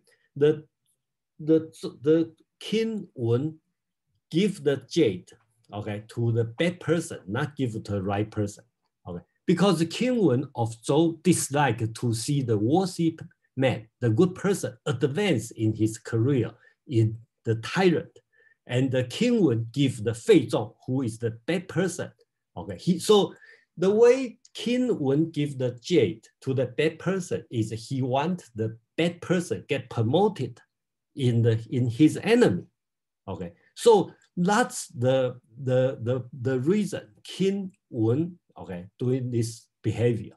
So Han Fei's the comment is when King Wen raised Tai Gong, okay, Tai Gong is his advisor, okay, Tai Gong from the bank of the river. That's another historical account. He's a good person, he promoted him. And he also present the Fei Zong, who is a bad person, the jade. So he promoted both good person and the bad person, okay? And then he quote from the Tao Te Ching, those who don't value their teacher and they don't use their resources will be lost, even if they are knowledgeable. So he quoted the same thing, okay? He talked about why you use the good people and the bad people, because the bad people in your enemy, and you should let your enemy promote the bad people.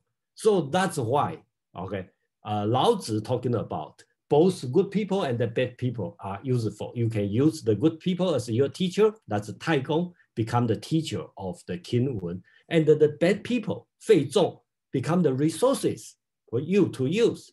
So that's the way Han Fei interpret this chapter of the Tao Te Ching. So that's one thing I like to talk about. And then let me finish another part. And then unfortunately, it's a little bit long. Okay, I only read the last part for the person who, okay, this chapter talking about the subtlety of the Tao. Tao Te Ching read, to close something, first open it. To weaken something, first strengthen it. To abolish something, first promote it. To take away something, first give it.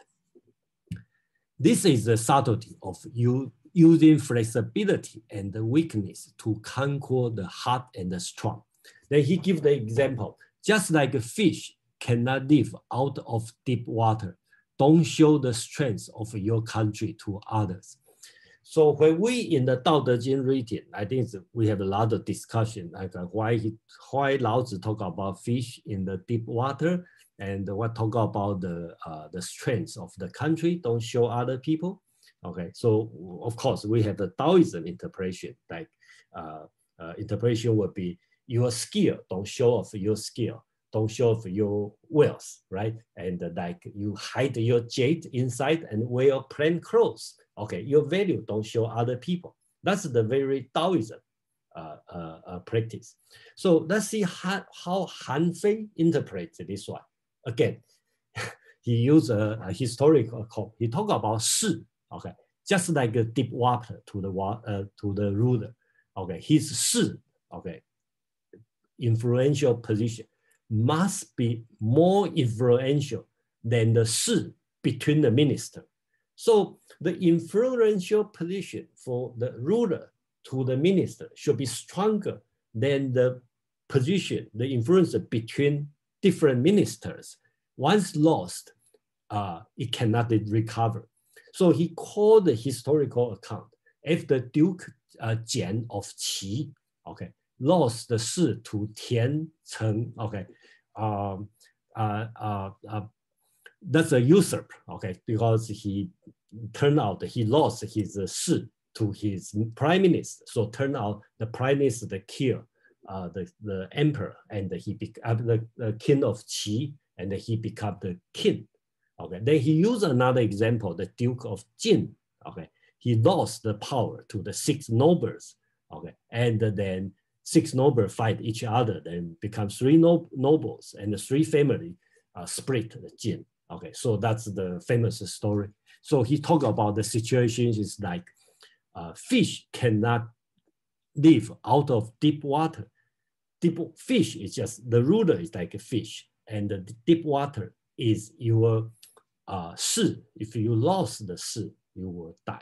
Okay, so basically he move on, he talked about reward and the punishment are the state's sharp tool. Okay, it held in the hand of the ruler. They control the minister. If held in the hand of minister, they control the ruler. Okay, if the ruler show the tool of reward, and the minister will minimize it and therefore distribute it for the private favor. If the ruler show the tools of punishment, the minister will aggravate it and thereby overawe the people. Since if the ruler shows the tool of reward, and the minister will abuse his position, and if he shows the tool of punishment, they will utilize his authority. Hence, the saying, the state's sharp tool should not show to anybody. So the sharp tool become the two-hander, the reward and the punishment. So Han Fei's interpretation of the state's sharp tool should not be shown to anybody. The sharp tool to Han Fei is the 2 handles, the reward and the punishment. So you have the power, reward and the punishment, but you don't show to other people. And that's what he believed, Laozi talking about, the sharp tool, don't show other people. So I just like to provide these 2 as the interpretation for the Han Fei, and just give you a sense of how same text being interpreted by different people. Yeah. So I think we are 2 o'clock, and then a little bit rush, sorry. And then let's open a few minutes, and then we can have a discussion on that. And then Karen, please. I just wanted a clarification. Do you think when he says don't show the tool of punishment, it's don't let people know what the punishment is when they do wrong?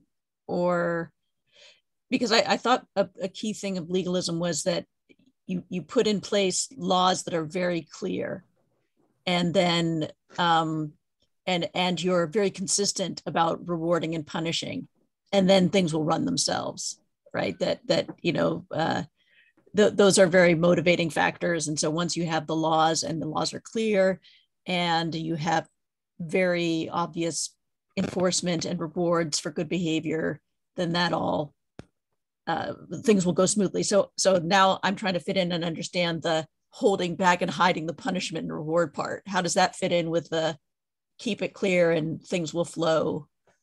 Yeah, thank you very much for this question. And yeah, I think it's reward and punishment, that's put in the two levels. If you recall, one is fa, okay, one is so-called su, okay, fa is the law, which you have to spell out that everybody knows. If you do this, you will have this kind of reward, and if you fail to follow this, you will have the punishment, this kind of punishment. It's clear, everybody know, okay, job description. And then they have the su part, okay.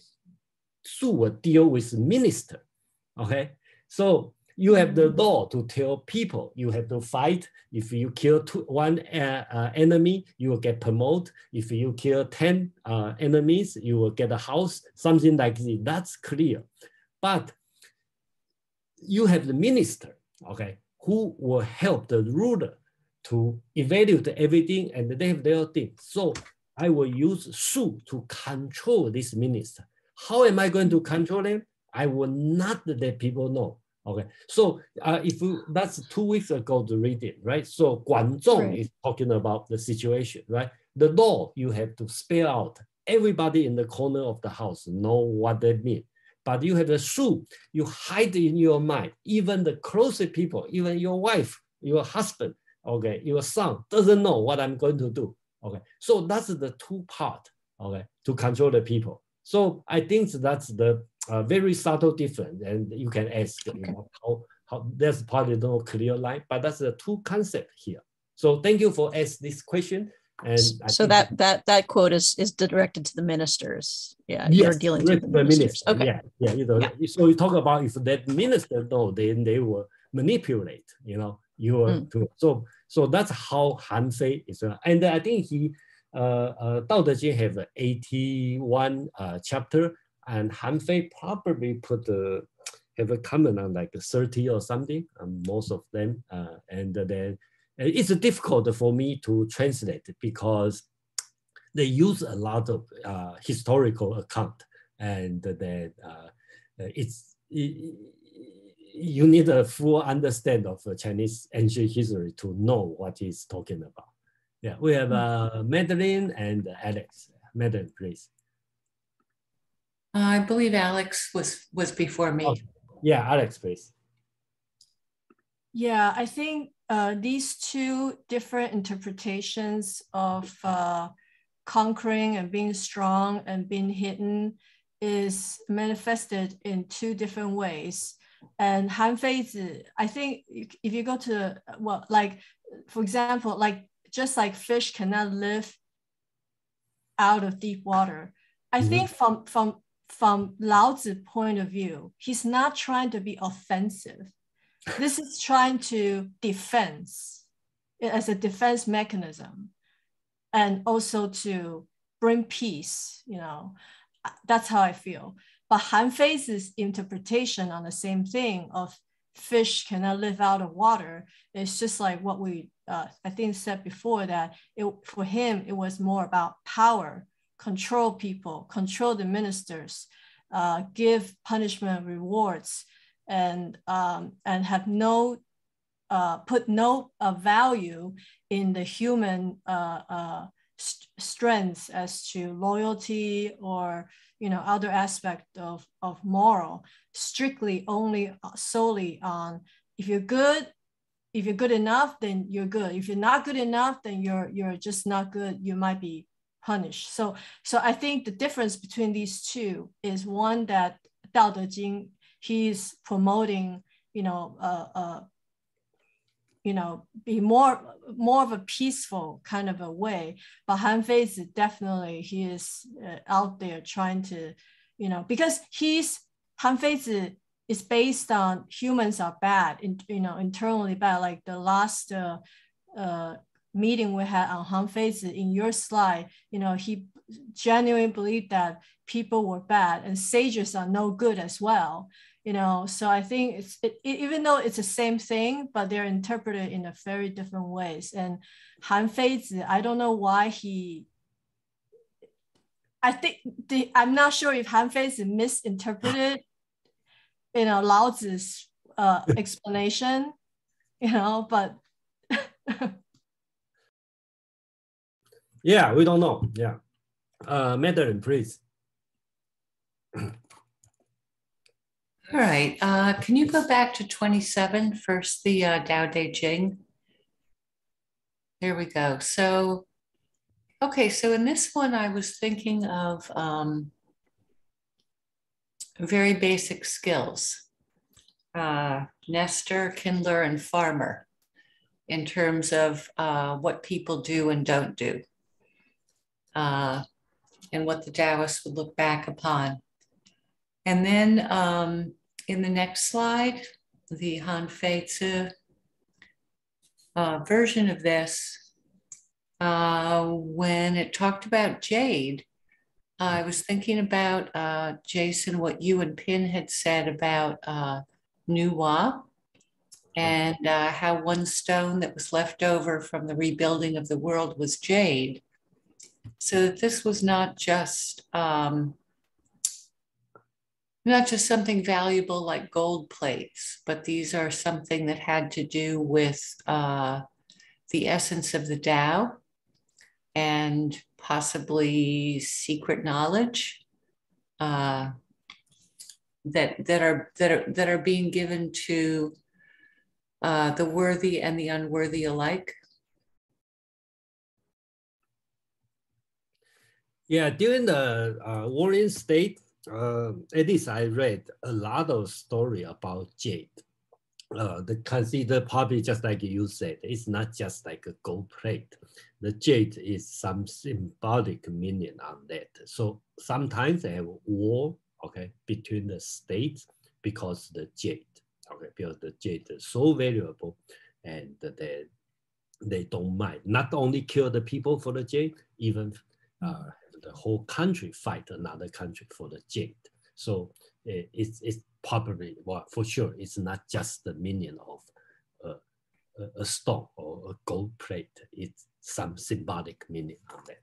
Yeah, thank you. It also has aesthetic qualities, like marble might be in Italy, or alabaster. It's something that you could carve in that was translucent and would seem to give off light in a way. Yeah. Yeah, if you go to the Taiwan, the National Museum, and you see a lot of ancient jade, but the quality is not as good as today's jade, but there's a different meaning. And sometimes there's a huge jade, and then it's a lot. Yeah, I saw a lot, in the National Museum. Yeah. Our time is running out, but let's go to Pin and the CK. Yeah. Oh yeah, just real quick, another big element of Han Fei's teaching, as far as things that the ruler should not show, is the ruler's likes and dislikes. Yeah. Because once people working for you know what you like or what you don't like, they will use that to manipulate you. I just want to add that in because that's something he professed a lot. And it wasn't discussed in Feng Youlan's writing. Yeah, Han Fei has a lot of writing, I think 59 chapters, okay. And each chapter, the two person I really like to read in ancient, during that time. One is Han Fei, one is ZhuangZi. And I like their writing, there's about 500 words on each chapter, okay. And it's all very clear, messages are very clear. And so I like to read these two also. That's my personal, but I will have a chance to introduce different chapter. So we have CK and Alex. CK, please. I want to sort of try to explain Alex's former comment about why Han Fei supposedly misinterpreted Tao Te Ching. I think Han Fei knew what Tao Te Ching was and how it was supposed to be interpreted. But he was interpreting Tao Te Ching for his own means and for his own reasons, and along with the legalist way to justify his legalist school of thought. So he read Tao Te Ching based on the legalist conception. instead of reading Tao Te Ching on its own merits. I think that's the explanation I would give. Yeah, thank you, CK. Okay, time run out. Let's have Alex have the final word. Alex, please. Oh my God, I was hoping we can talk about the 5 termites because I actually studied. But anyway, I was, you know, regarding regarding CK's comment, if you know, that's a mystery to me. I think it's a pretty mystery because, you know, Tao Te Ching and Han Fei, they're like total opposites, right? So I don't know why he have to take Tao Te Ching to justify. I mean, he doesn't have to, right? He's already, he feels he's so, if he's so righteous, it's kind of, you know, so I don't know, out of all the people, he could have taken from, you know, Moism, actually Moism, but I, you know, from Laozi, it's a long stretch. I'm not convinced. Okay, so I totally agree. That's why I think he truly admired Laozi. If I can try to answer that, I think in Han Fei's own philosophy, legalist philosophy, there is a lot of references in his own way to the Tao, the Taoist way, and Tao Te Ching is one of his preferred references to justify his legalist school of thought. Okay, I believe we will have another hour to argue on who is right, but we will have another chance. And when we read the what's it, the Sun Tzu, okay, the Art of War, okay, it also talk about Tao. Okay, so I think right now I'm convinced 3 books. I think all the foreigner have to read if you want to understand Chinese or Pan-Asian thinking. One is Analect, okay. One is Tao Te Ching. One is Art of War, okay, from Sun Tzu. I think these 3, you know, it's very deep in the Asian or Pan-East Asian blood. Japan, Korean, China, Taiwan, Singapore, you know, it's and then luckily all these 3 are very short, and so I believe that Zhuge Liang asked his general to read Han Fei Zi. I'm not sure. Oh yeah, okay. Yeah, no, that's a true story. He actually. So if you have time, you are not happy with read the short book, and you still want to understand the Chinese cultural philosophy, will suggest you read Hong Lou Meng, Red Chamber, and the Romantic for 3 Kingdoms, and Zhanguo is Hong Lou Meng. Journey to the West. Yeah, Journey to the West. Okay, if you are not happy with the short story of this one, you can read these 3 humongous writings. Outlaws of the March. Yeah. Also, yeah, 水浒传. That's also, yeah. I don't like 水浒传that much. But anyway, that's also culturally. I think it's a cultural component. Actually, can I make a suggestion? Because, you know, in the beginning of the meeting, we were talking about, we're going to talk about Hinduism and Buddhism, right? Yeah. Honestly, personally, it's so dry. I'm so sorry.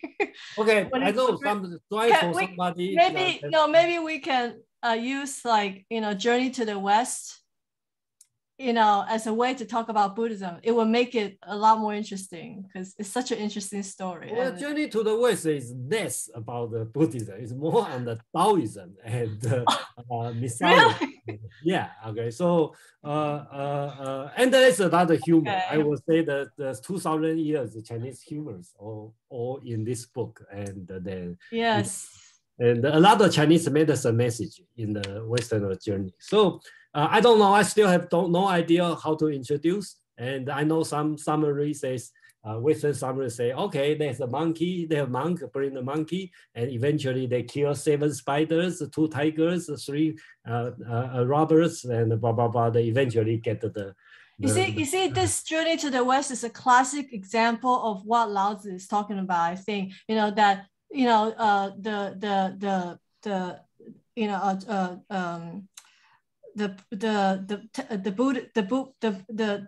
Journey to the West, you know, even though he has no ability, but he surrounds himself with people, you know, like the monkey, the pig, who has a lot of power, protect him so he could get. So he's a central, like, core value. He has a central core value. So he used that to, even though he himself, the monk himself has no real power. He's very weak. He's so weak, but he knows he surrounds himself with these very powerful figures, and guide them to the West. Alex, if I may say something, the journey to the West, the monkey god has also some relations with Hinduism. The concept, Wu Cheng'en took the concept of the monkey apparently from the Hindu monkey god Hanuman. Okay. The Ramayana story, actually, if you read the Ramayana. So so that's why it's all connected together. And then, so I have to finish the meeting today. We have overtime 20 minutes. That's a shame. So, but anyway, I enjoy the overtime discussion. And then next week, Pin, you will continue on the equality of things. For the chapter 2. See you next week. And thank you. Enjoy your weekend. Thank you. Thank you, Jason. Bye. Thanks, everyone. Thank you. Bye. Bye.